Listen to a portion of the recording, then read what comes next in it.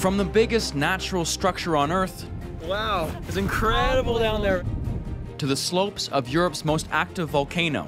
There's been an earthquake on the south side of Etna. And from the blustery English Channel to Zimbabwe's incredible wildlife. Are we okay with them being that close? Welcome to our favorite adventures from the great outdoors.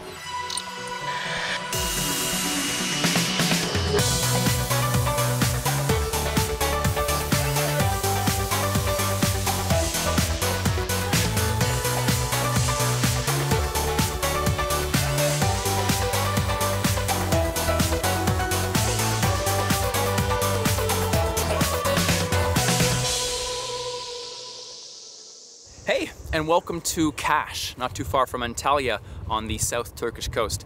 It's beautiful here and a great spot for adventure as well as to get some fresh air, which is appropriate for today's program because we're revisiting some of our favorite memories of the great outdoors.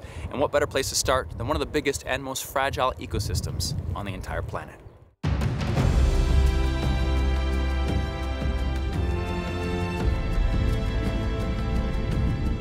Australia's Great Barrier Reef is enormous. And you can see it from space. Around 10% of all fish species live here. As a diver, there aren't many places that can beat it. Due to increased water temperatures, there's been several mass bleaching events here in the Great Barrier Reef. 2016 and 2017 especially. Couple that with a severe tropical cyclone and up to 80% of the reef was affected. For myself, an ocean lover, it's very worrying. But there are stretches, like here on the southern part, that still thrive. Schools of fish, rays, sharks, and turtles are all abundant. I'm here to meet some of the people who've devoted their lives to keeping it that way. So Andy, exactly how big is the Great Barrier Reef? It's immense. I mean, it's about the same surface area as Germany, 2,300 kilometers in length, thousands of reefs, hundreds of islands. Massive. It sounds massive. It must be hard to survey the entire thing then. Yeah, so they reckon that 40% of the reef hasn't been surveyed. That much? So from a conservation perspective, so massive. But imagine how the logistics you would require in order to do the whole reef would be, you know, immense. Andy's the brains behind Earth Hour. That's 60 minutes every year when businesses and landmarks turn off their lights to raise awareness of climate change. Here we are. Now though, he's turned his attention to the reef and is convinced education is the key to its survival. So what I'm going to show you now is reef tracks. Reef tracks. Which is something that we've already launched and is starting to show the animals that have got satellite tags that are out on the reef. Oh, wow. Super cool, eh? So this is green turtle? Yeah, green turtle, tiger shark, whale shark. This is about to show you a whale shark. So this is the first whale shark that's ever been tagged on the Great Barrier Reef. And it lost its tag after about 4,000 kilometers, but it went all the way up the reef, then out into the Coral Sea, and then up into the Solomon Sea. The idea is to make people all over the world feel more attached to the reef and more fired up about protecting it. But the project he's hoping to launch next is even more ambitious and aims to give tourists here a proper role in data collection. We call it the Great Reef Census, and the idea is to try and do a state of the reef survey in a really short period of time. So you imagine that every tourism boat becomes a research boat for that period of time. And anybody who's like a proficient snorkeler who's out on those boats can become part of this project. So that's kind of in the water piece. But then beyond that, the citizen science, where the citizen science really kicks in, is the analysis. So you've got this shot of a piece of reef, it's geotagged so you know where it is. Then you could be sitting in your bedroom in Amsterdam or your office in London, and you can be part of the analysis. It's a really ambitious project, so it's not been done before like this or on this scale. Save some fun for me! Collecting information is one thing, but there's been a significant breakthrough this year that has seen new life brought back to dead and dying reefs. One night a year, the coral simultaneously release millions of eggs and sperm into the waters. It looks like a massive underwater snowstorm. Professor Harrison has set about capturing that spawn and relocating it to areas that need it most.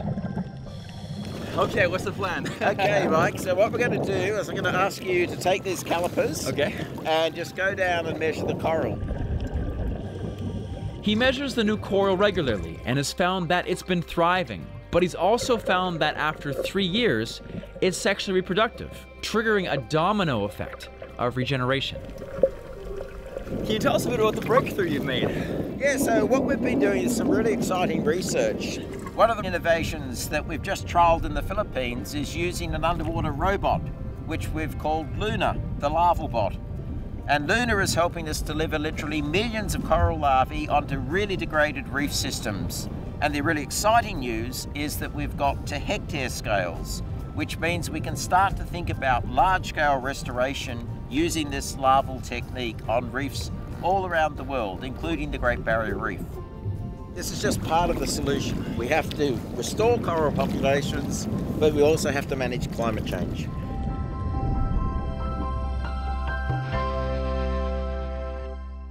Australia's Great Barrier Reef. Since this was filmed, actually, Professor Harrison's work has spread farther north to the Whitsunday Islands, which is great for him, so let's wish him good luck with that. Coming up next this week, we're returning to Europe and to one of nature's most powerful and frightening forces: volcanoes. This year's been a busy one for the people whose job it is to monitor Mount Etna. The Sicilian volcano has been erupting regularly since mid-February. Back in 2019, we went along to meet some of the people living and working on her slopes.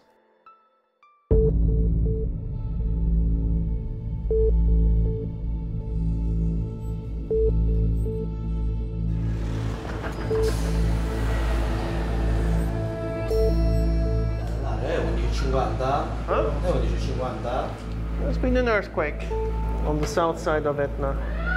La sirena, ecco. Avevamo detto che sarebbe tornato. In one of the most volcanic regions in Europe, an earthquake is detected. It could indicate devastating activity on the continent's largest volcano. But still, on Etna, tourists gather unaware. Right now we are by 9,000 feet above the sea level, the highest you can get when you come to Mount Etna.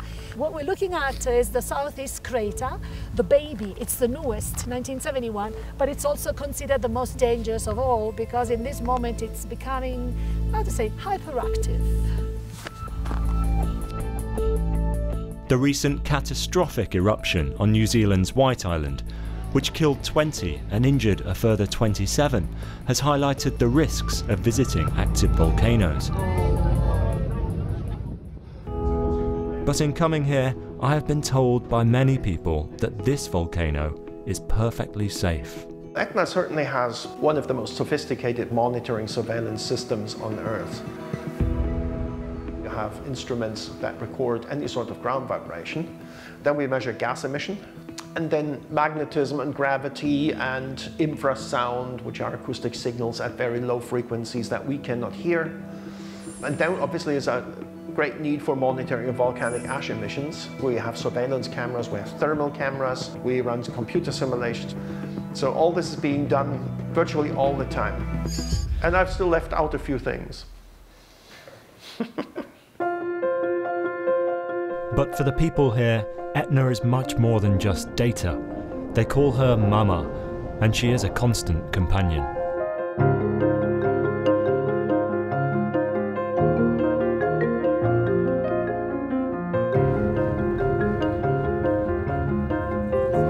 In 1669, the lava flow in 6 months covered a distance of 45 miles. It covered little villages such as Nicolosi.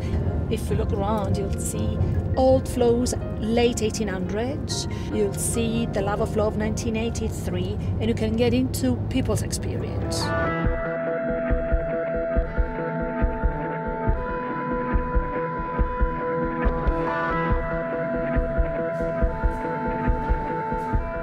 Sono Alfio Carrone, il conditolare di questo locale che abbiamo rifatto dopo l'eruzione del 1983, l'abbiamo riaperto nel 1985 e oggi ci troviamo di nuovo a lavorare per il turismo che viene sull'Etna.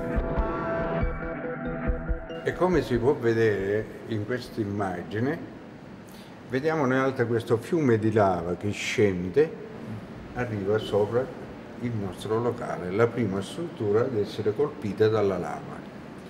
Abbiamo ricominciato, come si vede qua, a fare la nuova costruzione sopra la lava ancora calda. There is no universal system to tell you the chances of an eruption. Each place has its own. And fortunately, in Etna's case, the lava moves very slowly. Etna has killed no more than 77 people in the last 2,700 years.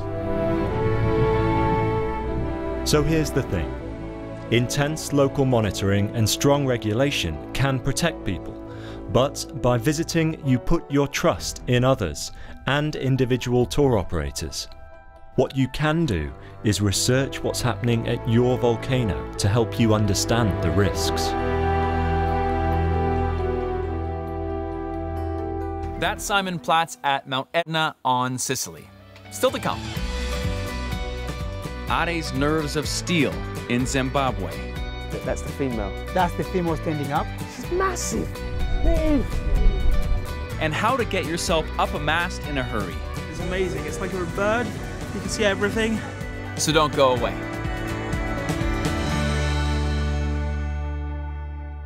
Welcome back to the beautiful little town of Kash on the south coast of Turkey. But actually, we're going to Zimbabwe next, all the way back to 2015 when Ade was there in search for lions. He ended up meeting up with a breeding program that returns the lions to the wild in hopes of restoring their numbers. And he ended up getting really, really close.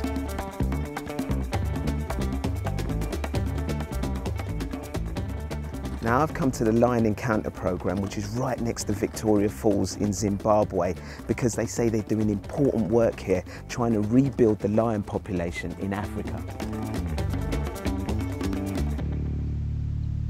Lions in the wild are actually in quite a dire circumstance. Their populations are decreasing at a rapid rate. I'll give you figures from 1970, 250,000 lions. Figures from 2002, 28,000. So we're looking at a huge population decrease in 32 years, half a human lifespan. It's a massive decrease. The project is split between two countries, Zimbabwe and Zambia. Here in Zimbabwe, lion cubs that have been born in captivity are taken in and cared for and then released into vast fenced-off game reserves, either here or over the border in Zambia, where they form a pride and learn to fend for themselves. Once these lions breed, the plan is to transfer their cubs out into the wild. But getting those lions born in captivity used to the bush is the first step on a long journey. What one would experience at Lion Encounter in Victoria Falls is all part of what we call stage one, okay? It's where captive lions are introduced into their natural environment. That's the whole reason for the walk. So we take them out 3 times, 4 times a day, regardless of whether there's paying visitors getting involved or anything like that. The whole aim is to get them out into their natural environment. And they learn stuff. Although interaction with humans is kept to a minimum, the project does give you a chance to get close to the lions while they're still relatively young. These ones are just 12 months old. Are we okay with them being that close? Absolutely, absolutely. That's the female? That's the female standing up. She's massive. She's more like investigating on us. She has, if you check, she has been constantly looking at you, because now she might be interested in this wheelchair, which is a very good sign to us that whatever surrounds them, they're always investigating. You can even see that with the boy, his mane is developing now. Yeah. Hey, cubs, how are you? Zulu and Pendu are brother and sister, and they've formed a special bond with their keeper Musa. But it's a bond that eventually will have to be broken if these lions are to learn to fend for themselves. They're so comfortable with you. And that is just, it's just beautiful. You're the captain at the moment. At the moment, I'm the captain. Yeah.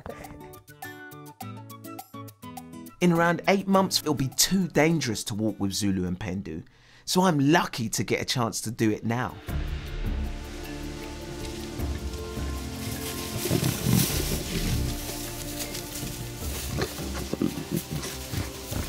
The symbol that the lion is across the world. I mean, you ask anybody around the world, a 10-year-old Canadian boy or a 10-year-old Russian boy or Australian boy, what is a lion? They'll give you some sort of description. It just has that impact on the world. Everyone knows what it is. So to lose it in its wild existence it would be a massive loss.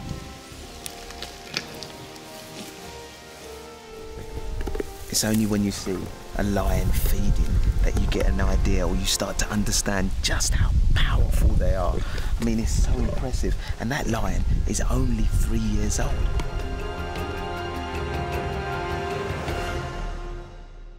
Those are memories of Ade's trip to southern Africa back in 2015. Now for something completely different, the busy English Channel. The Tenacious is the first tall ship in the world to be fully adapted for a disabled crew. It's run by the Jubilee Sailing Trust, which claims that its adventures can provide life-changing experiences for people with all different kinds of abilities. More to the right. We sent Alex Taylor to check it out, and we catch up with him early in the morning after his first bumpy night at sea. Hello. How are you feeling? Good, thank you. I'm going back to bed now.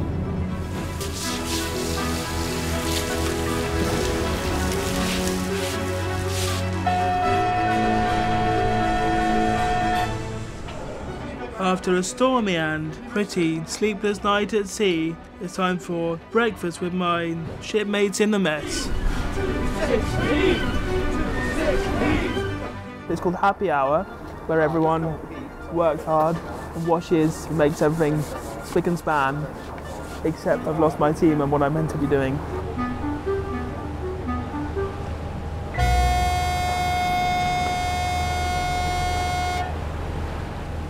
Many years ago, we had a young lad come on Lord Nelson, and he had multiple cirrhosis, and he didn't get out of the car. He was helped out the car by his mother and father, popped in a wheelchair, and we pulled him up the gangway. After 2 weeks on air, he walked off the ship, right, with the help of the sticks. Didn't want his chair, and his mother and father couldn't believe it. And that's why we run. That's why we do what we do. On the final day, the beautiful weather gave me the chance to do something that I've been looking forward to, but also secretly dreading. Climbing the ship's mast. Luckily, I'm not going first though.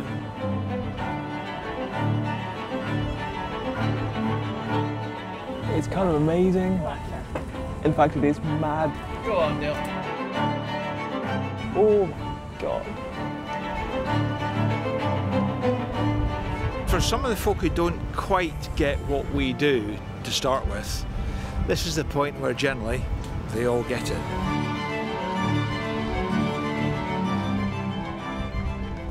Oh my God, you're amazing. You're so cool. How do you feel? How do you feel? Great. Great.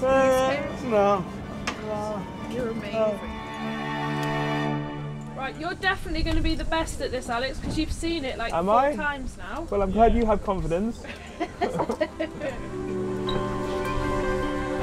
feel like I'm dancing here. Lowering back down and under. He's not dancing back. I don't think he's interested. Oh, I've watched it all morning. I'm excited now. Oh, yeah. I want to get it done. I'll say that now, though. I mean, once I'm halfway up, I might change my mind. I'm just going to rest that there, Alex. This is the handle. You're going to have the grip towards you. Yep. Okay, and basically it slides up the rope. Yeah. But when you pull down, it grips and it will pull.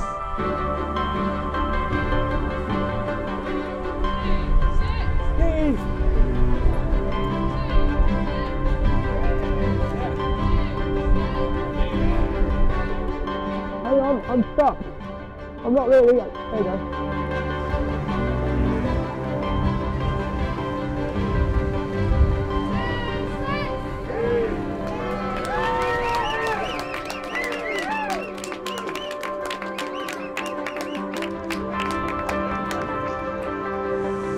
I can't really explain it. Yeah, like it's hard work out there, but if you're up there, my God, it's amazing. It's like you're a bird. You can see everything.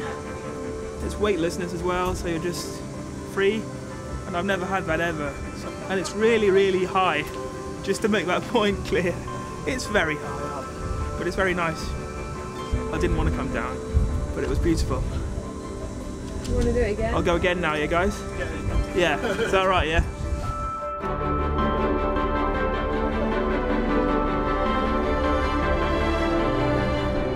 After almost a week at sea, finally landed inside our destination, Poole Harbour. I can see land. I miss land quite a bit. Overall though, it's actually been amazing. It's been hard, as I keep saying, but it's been worth it. As a person who's in a chair, especially in my case, it's often quite hard to explore. As a kid, I kind of had to ask other people for that help, and you kind of have to imagine things, and that's why I would write books and things, or read books and have ideas. I couldn't really do it, so I had to write it. But then here it's quite nice because you actually go on board, you get to do that stuff and go on the seas, which is lovely. I've been up a mast, which I don't do every day, so that was actually amazing, really. I've never ever thought I could do that.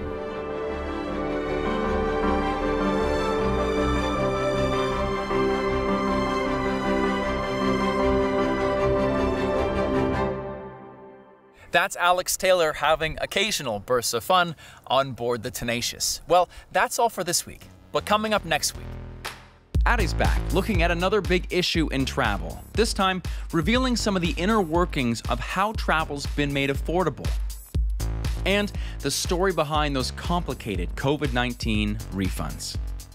Remember, you can watch all of our recent episodes on the BBC iPlayer, and we're on all the regular social media platforms too, so make sure to check us out there. But for now, from me, Mike Corey here in Cache, Turkey, keep planning those next adventures, and hopefully we'll see you back on the road again very, very soon.